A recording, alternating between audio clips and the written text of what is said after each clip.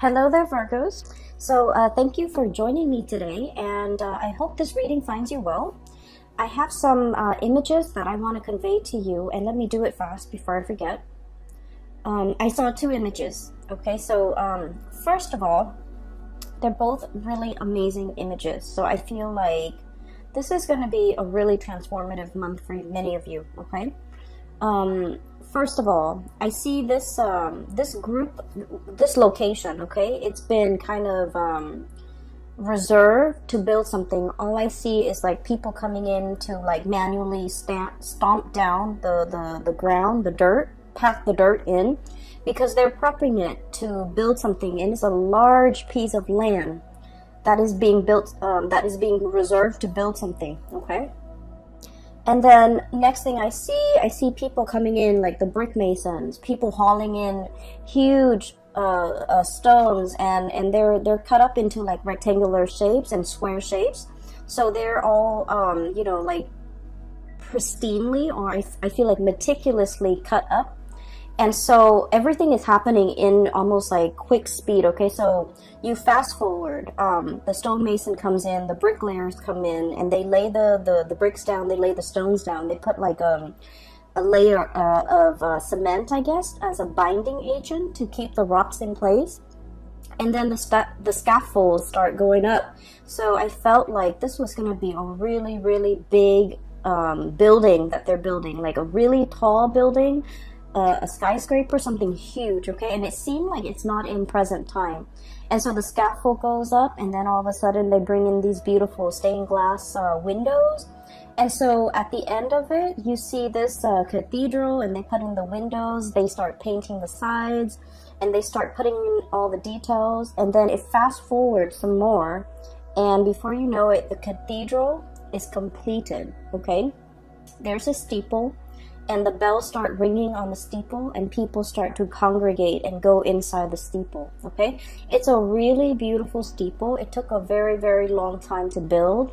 It's built in a way with brick and mortar where it will be, or stone and mortar, where it will withstand the test of time. And, you know, it will withstand the elements and all the details, the intricate details, the glasswork, the mosaic glass and the stained glass windows, and even the bells, the bell on the steeple. I feel that everything is laid down and done very meticulously, because you have like the best of the best coming in to build this monument. And so I feel like this is your legacy. I feel like this is your life. The steeple is your life. It's an amalgamation of all your life experiences, pretty much converging. The brick mason, the people who, you know, set up the scaffold, the painters, the welders, the all the manual laborers that have to come that have to come together. Even the architects, the engineers, they all have to come together to design this. So I feel almost like, you know, things just don't happen out of thin air, right? We have to visualize something, and then we have to, you know, think about how the parts are going to fit in the greater scheme of things. And once we're able to work out the logistics, that's when we can start to build something, literally resurrecting something from the ground up, and building something of great value, of lasting importance, building a monument and creating a lasting legacy. And so I feel like for many of you, you are that embodiment of that, you know, that monument. I feel that for many of you, I mentioned this last month too, that, you know, hardships build character, right? And I feel like throughout your life, you have been tested many, many times, to test your ability to endure, to test your ability to work hard, to test your ability to say like, you know what, why am I working harder than other people? And we're all like getting the same pay increase or the same pay scale. Why are more responsibilities always laid on me rather than my coworkers, and things like that? I feel like you have been through, you know, your trials and tribulations, and I feel that no matter what, Virgos, you never sidetrack from your path and your way and your destiny. and you kept at it, and as a result of it, all your skills get polished like the alabaster stone, okay, the cathedral. People really, you know, I feel like people really appreciate your hard work, and people really appreciate that you have a lot of potential and that you're going to go really far. So the scaffolding is almost like people allowing you to rise further. People really going in there and really helping you get ahead because they know you work really hard and you deserve to get ahead. And then at the end of it, you know, that bell ringing on top of the steeple, I feel like that's, you know, divine source pretty much. Coming in to kind of like putting that, you know, last finishing touch on the Virgo's life to allow the Virgo person to really excel and to really soar, okay? So I feel that somebody might be singing your praise. Somebody might be making it known how wonderful and amazing you are. And somebody is like retelling all your good deeds, all your achievements, all your accomplishments, all the things that you have endured, and they're shouting it off, you know, from the rooftop. Like, look at what the Virgo person has achieved. So I feel like either someone is singing your praise, giving, you know, really good reviews, like rave reviews about you, or they are doing this in a way where they're gushing about you when they're talking about you. For some of you, I do feel this is like a love relationship partner, okay? We have here the Ace of Cups. So someone could be literally singing your praise. Like, you might have recently started dating a person, right? And they find out, like, you know, you go through your dating spiel and you have a conversation with them and you tell them all the things that you have done, all the places that you have lived, all your achievements. And it's not in a way where it's about bragging and things like that, because Virgos are very modest. You guys don't brag, okay? In some circumstances, when you really like a person and you want to impress them, I feel that you might, you know, share a little bit more about yourself. But I don't feel like, you know, bragging is a characteristic associated with Virgo. But I feel like through interacting with you, somebody is really finding you very impressive. I feel like, you know, they might be standing right next to you and they feel almost like you're monumental, that you are larger than life, that you are beyond comprehension, that you are beyond belief, like too good to be true, okay? And then for others of you, I feel like this could be in a career work environment where somebody is just really highlighting your skills, highlighting your assets, and really singing your praise, okay? So I feel that there is this energy of, I'm seeing almost like a crowd surfing, you know, like if you go to a concert and the artist jumps into the crowd and the crowd kind of, you know, lifts him up and surfs him around the room. So like crowd surfing, it's like being on top, being in your A game, having a lot of people admiring you and, you know, showing you around, displaying you and praising you and sharing, singing your hymns, singing your praises in a room full of people, okay? So I feel like the energy is very amazing, okay? There's another thing that I saw. So, you know, the land is prepped, right? So it's flat and people have been stomping it down to flatten the earth and to prepare it to lay a very solid foundation, right? And then the stonemasons come in and they haul, you know, their blocks of stones and marble and alabaster, whatever it is, from far away, okay? And just keep in mind, stones are heavy, right? So they've been doing this, you know, and they have to haul all of the stone from a faraway source in order to build this monument, this cathedral. And so when I saw that too, I was thinking, like, for many of you, life have taken you really, really far away from your roots. Okay, so I feel like somebody who is a little bit of a transplant, okay? Possibly you were born in one area and then now you have migrated and lived in another area, okay? I feel for many of you, life might have been a series of moves, a series of relocation, a series of like, you know, I almost feel like feeling a little bit like out of your element, feeling like the oddball, feeling like you don't completely fit in. However, I feel that the universe has given you these experiences of, you know, of migration, of exodus, of transplant, in order for you to strengthen yourself, in order for you to learn. Because honestly, Virgos, let's just be honest, if you were plopped down in one place, right, and the universe didn't give you opportunities to move, most of you are pretty comfortable where you are and you will not move. Okay, you might have, you know, grown up with the same group of friends, gone to the same school, gone to the same high school, had the same high school sweetheart, settled down, you know, married a high school sweetheart, and life might have just been like stable but very stagnant. Okay, not that there's anything wrong with that. I just feel like given your own preference, I feel like you might not really reach for the stars. You might not really, you know, go big. You might not take these opportunities.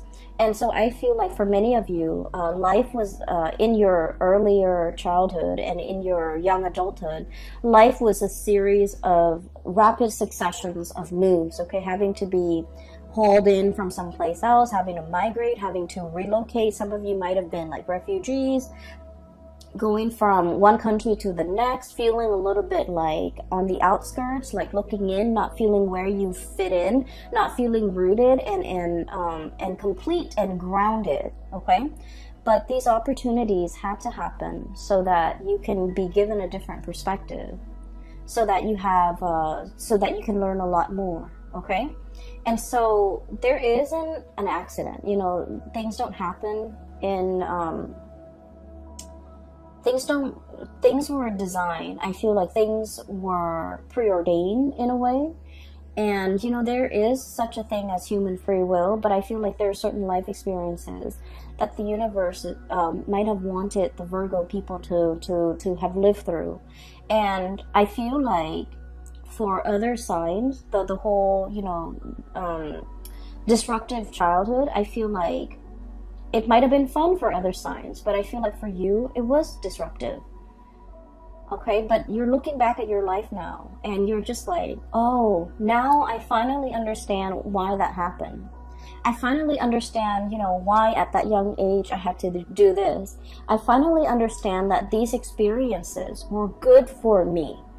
So I see a lot of you coming to terms with the fact that you are an amalgamation of your past experiences, and they strengthen you. They gave you a colorful flair to your life, and these experiences were very indispensable in contributing and shaping and you know, polishing and shaping the person that you are today, okay? And so I feel like something major in your life is coming to a state of completion, okay? It's polished, it has the bell on it, the icing on the cake. It's ready to be displayed to the rest of the world, okay?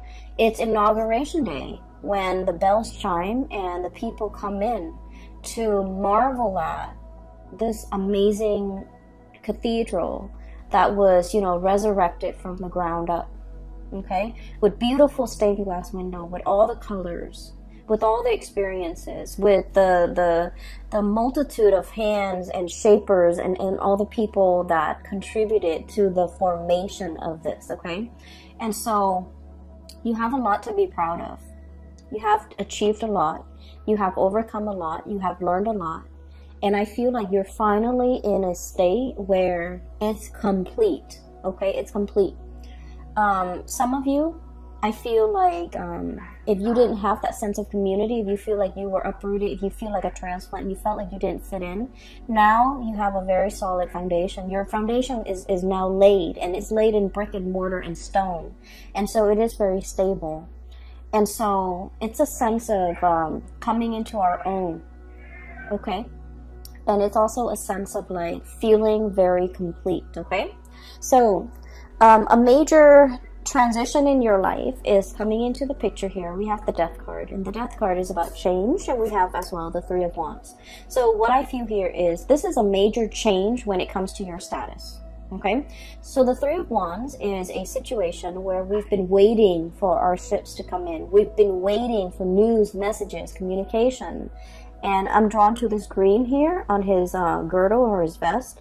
And then this green bird. The birds are messengers. They signify messages, welcoming good news. And you know, something that we have really long awaited for is finally here. So I feel like this is a change in status, change in communication, and things like that.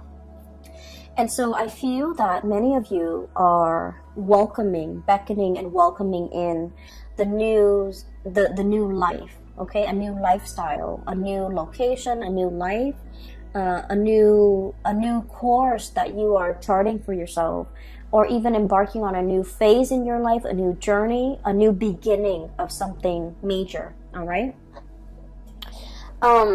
The other image that I saw, it's also very beautiful. I saw a peacock, and it's a white peacock, but the tail feathers are like shades of green and blue. Okay, so it's really strange. So it's a white peacock with really heavy, like a whole train of tail feathers that are just like spread out. It's not erect, but it's like drooped down. And the peacock is on a fence, okay? And the peacock is looking at the sky, looking at the ravens in the sky and the sparrows flying really fast. And the peacock is looking at it. It's like, I want to fly. And then he looks back at his tail, and he's all like, but this beautiful tail is really, you know, weighing me down. And then he looks back at the sky, at the sparrows. And he's just like, I wish I could be like a sparrow with really streamlined wings, and I can fly really fast. I can dart in the sky. I can, you know, move back and forth. And so every day he goes back to that fence, right? He's on the fence. His tail is drooped down, so he practices flying. Like, he keeps practicing, but then he's so heavy. The tail is so heavy that he drops back into the ground. So every day he does that. Every day he does that, and then it fast forward. And then one day, his, I guess, like, after many months, or after many years, his wings are, like, I feel like, you know, strong enough where he can actually fly, okay? So I don't know the anatomy of the peacock, but it just didn't seem to me like that's something possible for him to do. But he's using the tail feathers to kind of, like, push himself off into the air, and he starts to fly, okay?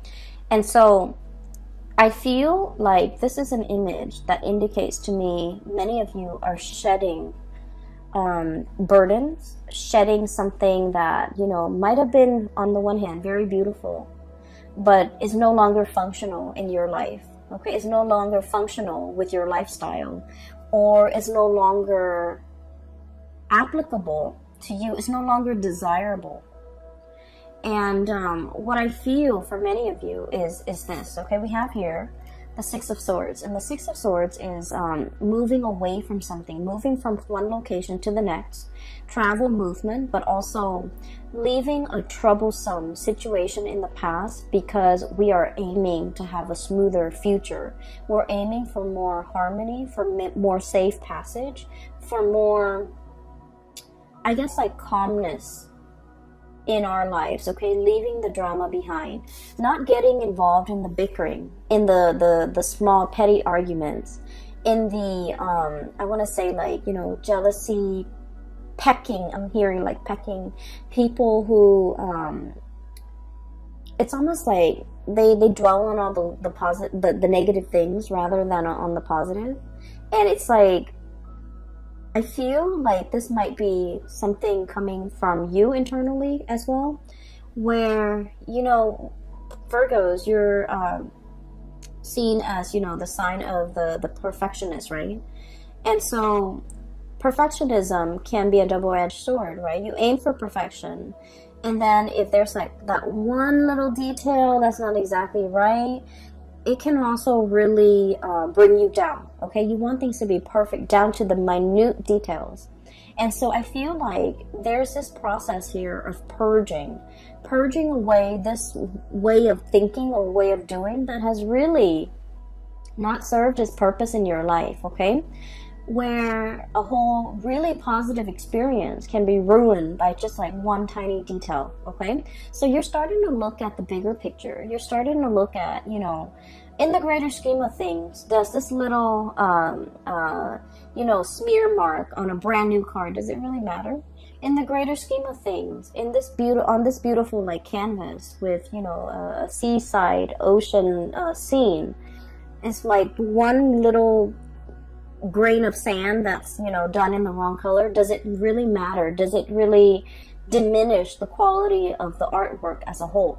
I feel like you're starting to see the big picture, and I feel that you are also starting to like no longer dwell on the little details, no longer dwell on things that don't matter, no longer engaging with people who are conflict ridden and like negative, and no longer allowing the negative thoughts, oh, I'm not good enough, you know, they're never gonna pick me, or that person will never want to date me, or I'm not qualified for this. You're no longer questioning these things because you are coming into the sense of, you know, you have been molded and shaped and polished in a meticulous way by people who are kind of like the masters at their craft, the stonemason, the brick mason, the builders, the architects, and on top of it all, you know, the divine source, okay, the icing on the cake, the bell on the steeple.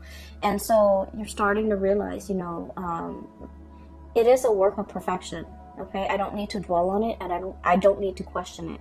And so there's this lightness coming over you where you are no longer brought down with negativity, no longer questioning your own capabilities or questioning yourself, and no longer letting other people's bickering and pettiness and things like that affect you, okay? So I see this protective bubble around you. We do have a character that is coming in for this month, okay? And first of all, we have here a fire sign, a Sagittarius, an Aries, or a Leo. And this is somebody who's very, very good at like, so Two of Swords, this ostrich sticking his nose, his face, his head in the sand, okay? So this is sort of like, I'm not making a decision. I'm pretending that it's not affecting me. And this is somebody that refuses to kind of acknowledge the truth, or refuses to budge, or refuses to, it's like a state of blissful denial, okay? Blissful denial. And you might be dealing with a person like this. They're shown up here as a Queen of Wands, Sagittarius, Aries, or Leo.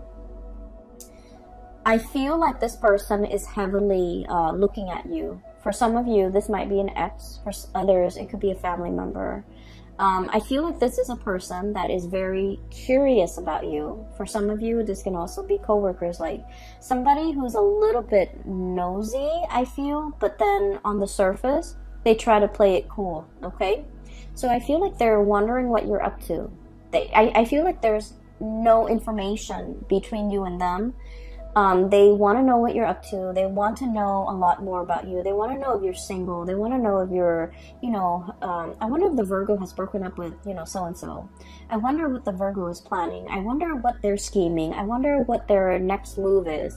So I feel like this person is kept in the dark. Not because you're keeping them in the dark, but because for whatever reason, they don't have a very direct way of asking for information.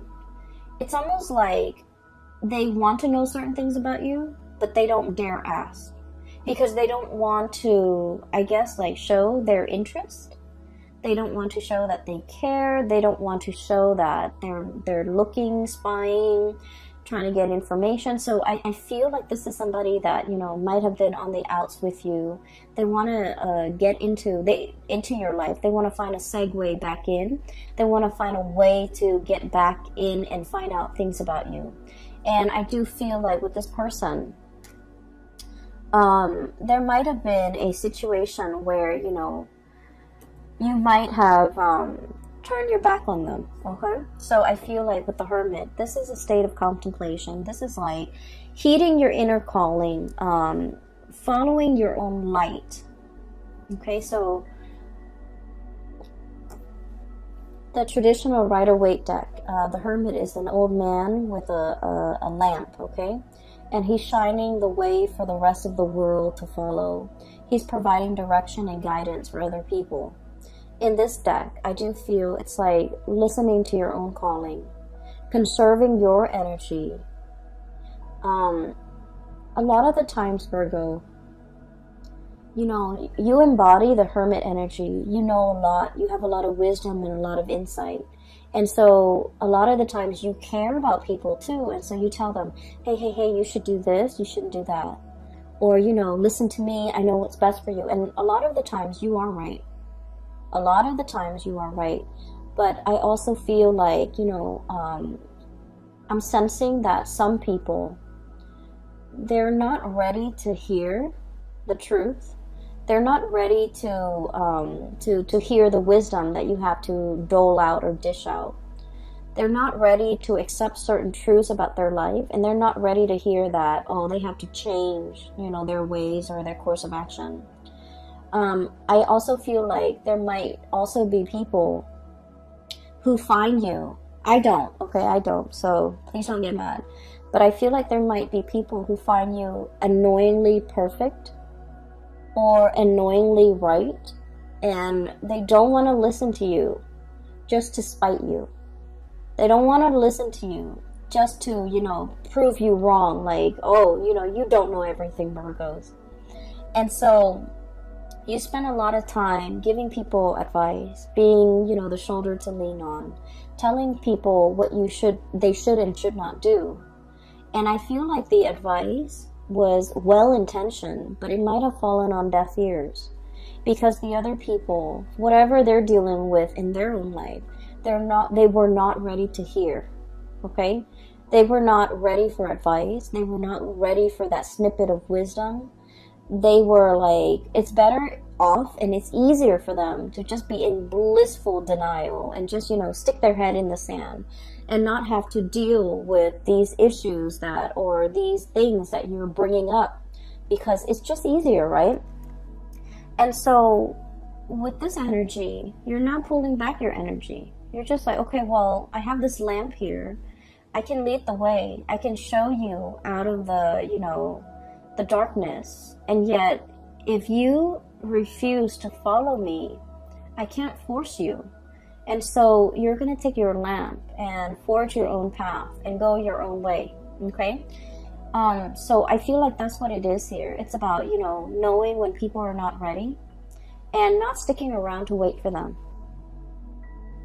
Knowing when people are like not receptive to what you have to say, and not even bothering to stick around to like convince them, okay?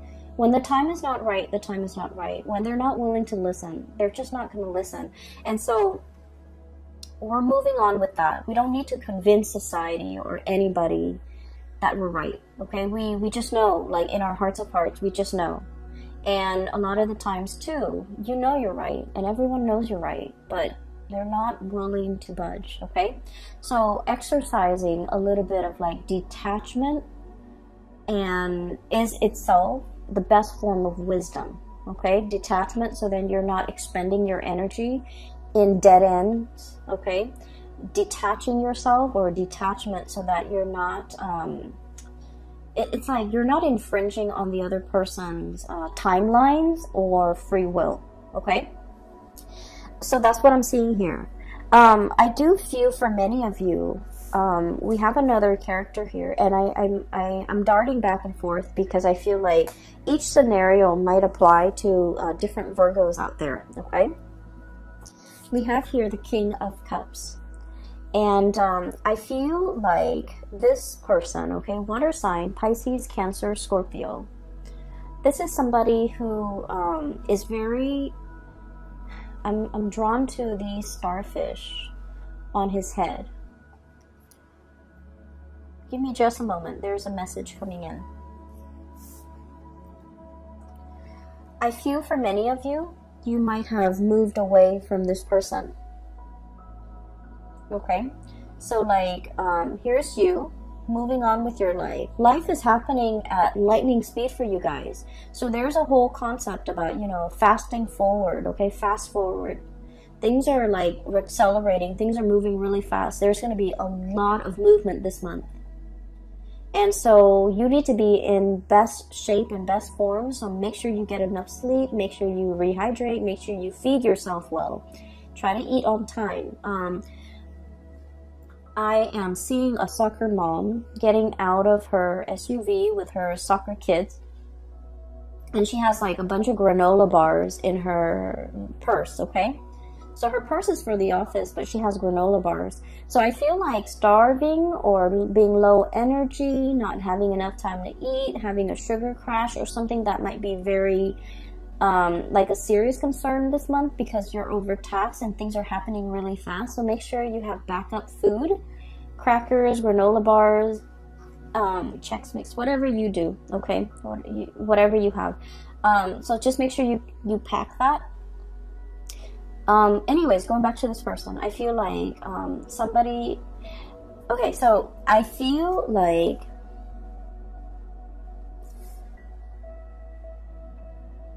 somebody finally understands how much you mean to them as you're leaving, okay? When you were around in the picture, there might have been a lot of argument, a lot of like conflict, and a lot of just like ideological differences, but it's in a way where it's really annoying. It's like fighting over things that don't even matter. Okay, fighting over like who's right, fighting over really petty things, keeping scores, and you know, wanting to one up the other person. And so I feel like the relationship might have been very conflict ridden, okay? And so I feel that as much as you want to be right, Virgos, a big part of you really craves harmony, okay? You don't want to hurt anybody. You can be very strong, strongly opinionated, but I also feel like you're tired of conflict, tired of having to prove yourself, tired of arguing, tired of it.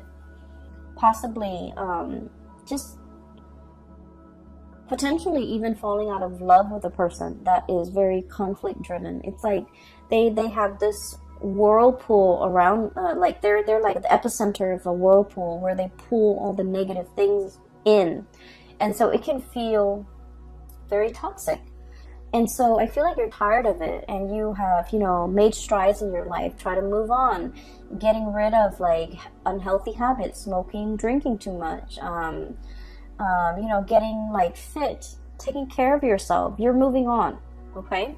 And I feel like as you move on, this person is like, wait a minute, I really care about that person, that Virgo.